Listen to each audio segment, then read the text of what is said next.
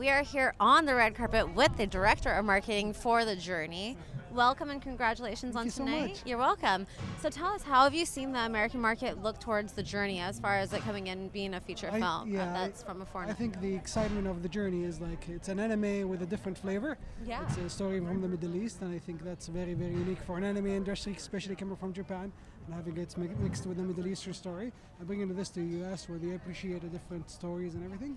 So I think that will be very interesting for the fans here. And do you think other territories will be interested in it as well? For sure, because we premiered it in Japan, and we premiered it also in the Middle East, and that was very unique flavor between the Japanese and Middle Eastern story. And what do you gain most from tonight, coming out tonight? What do you hope to gain most from this evening?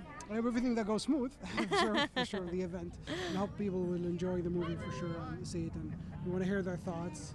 What message would you like them to take from the movie? I think the main message that we take about movie that we think movie collaboration is a movie and collaboration between Japan and Saudi Arabia for this movie especially.